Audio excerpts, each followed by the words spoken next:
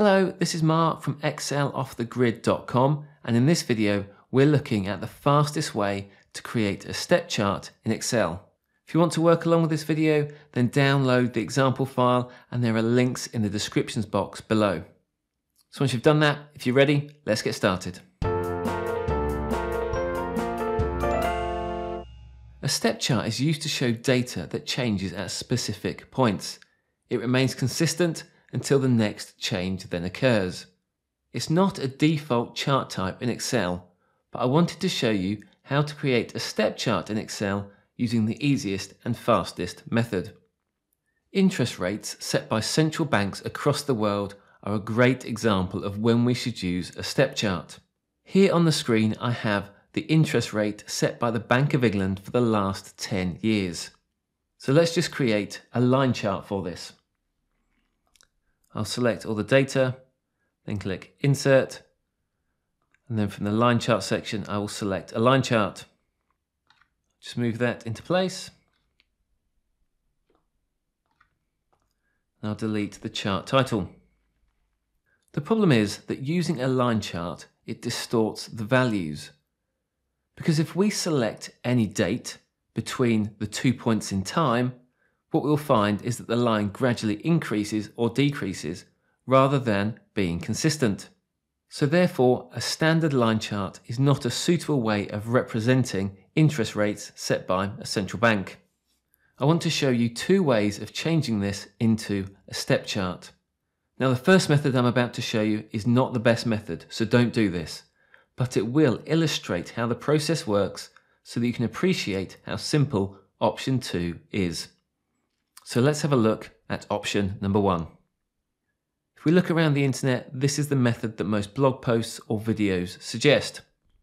So what they say is that we take the original data, we copy it, then we duplicate that same data again.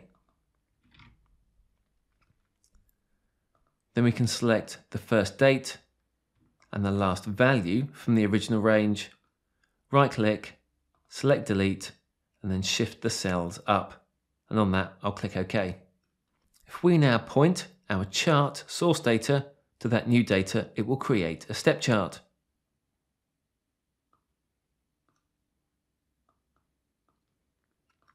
So I'll drag the rates there, and the rate heading, and then finally the dates. There you go. We now have a step chart that correctly represents the data. So how does this work? Well, on each date when a change occurs, we actually have two data points. The first data point is the old value, and the second data point is the new value. Because we have a date axis type, Excel will automatically plot these in a date order, no matter which order the data is actually in. So by having two data points on each date, we can create this step chart effect. Okay, now let's move on to option number 2. With option number 2, we don't need to duplicate the data. Instead, we're going to use the comma, which from a range perspective is called the union operator. And this is a way that we can join multiple ranges together, even if they're not contained all within the same range. So let me show you and you'll see exactly what I mean. Now I believe this is the fastest and easiest method of creating a step chart inside Excel.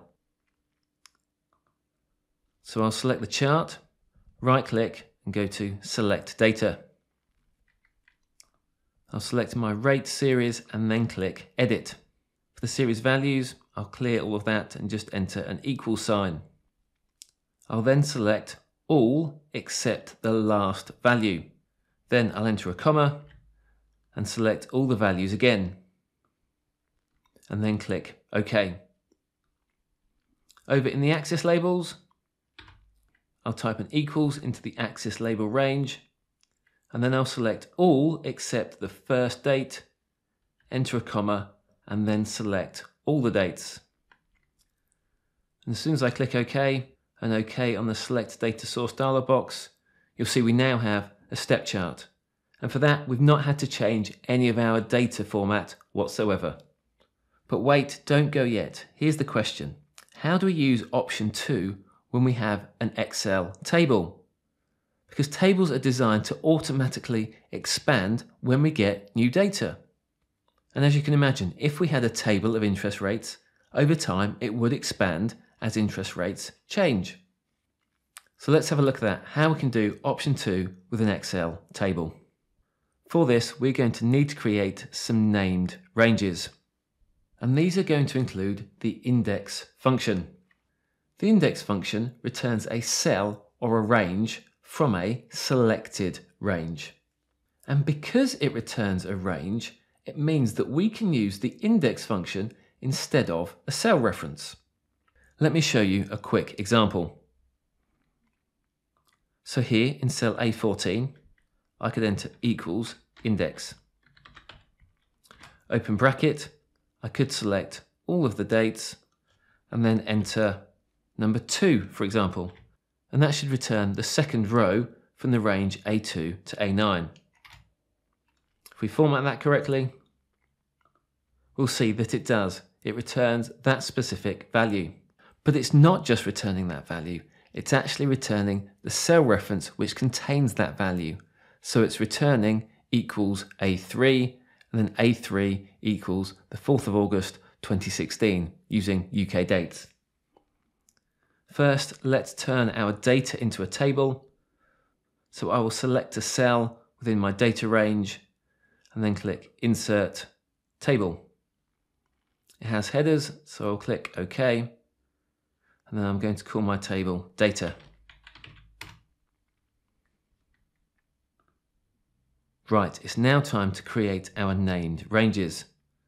So in Formulas, I'll come across to the Name Manager, and then I'll click New to create my first named range.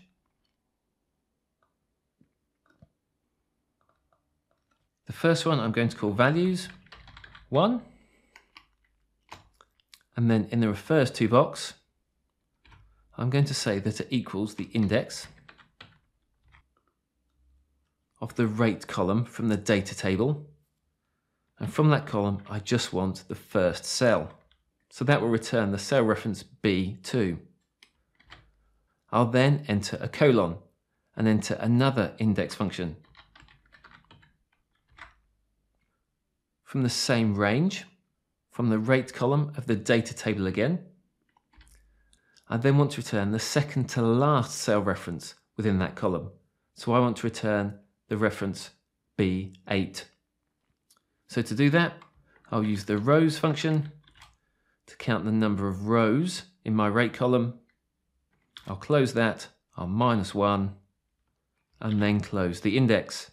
So the first index function will return the cell B2, and the second index function will return the cell B8. So we've created a range B2 colon B8. I'll click OK to close that. And now I will create another named range. I'll click New, and this one will be called Values 2. Thankfully, this one's a lot easier. I can just select the entire rate column from the data table. And then I'll click OK. Now it's time to create the dates. So I'll call this Dates 1. And again, it'll be equals index. I want the entire column of date from the data table. And I want to start on the second item in that range, so cell A3. For that, I'll enter a 2 and then close a bracket. Then I'll enter a colon and use another index function. So index, open bracket. I'll select the entire date column, and this time we want all of the rows from that same column. So because we're counting rows, this will then return the cell A9. So close the rows function with a bracket and close the index function. So the first index is returning A3 and the second index is returning A9. So that's the range, A3 to A9.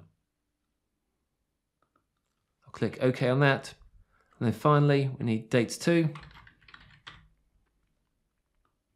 Again, this one's much easier, so just equals the date column from the data table. I'll click OK on that and then close. Okay, it's now time to use these named ranges with inside our chart. I'll right click on the series and go to select data. I'll click the rate and then go to edit.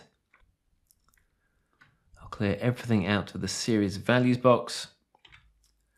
And then for this, I need to go into edit mode. So I'll press F2, which now means I can move backwards and forwards with the cursor inside the series values box. So I'll type equals. And now, because it's a workbook level named range, it means I need to reference my named range by using the workbook name. This is the point I wish I'd selected a shorter workbook name, but there we go.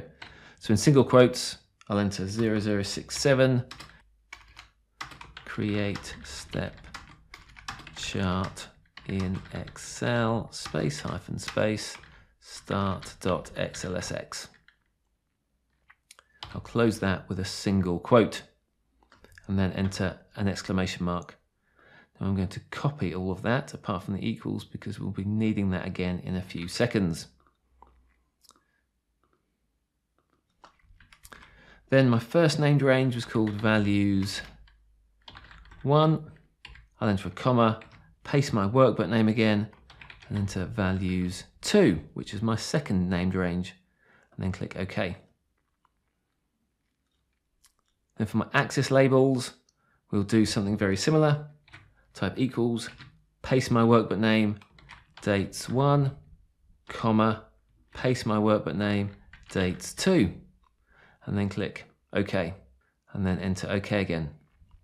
So we now have a step chart. Let's just see what happens when we add new data into our table. Okay, so let's say on the 28th of February 2022, the rates went up to 0.5%. And then let's say it's now the 31st of March 2022. And again, we've got a closing rate of 0.5%. Actually, let's select a date that's further out so we can see that. There we go, our step chart now expands as our data expands in our Excel table.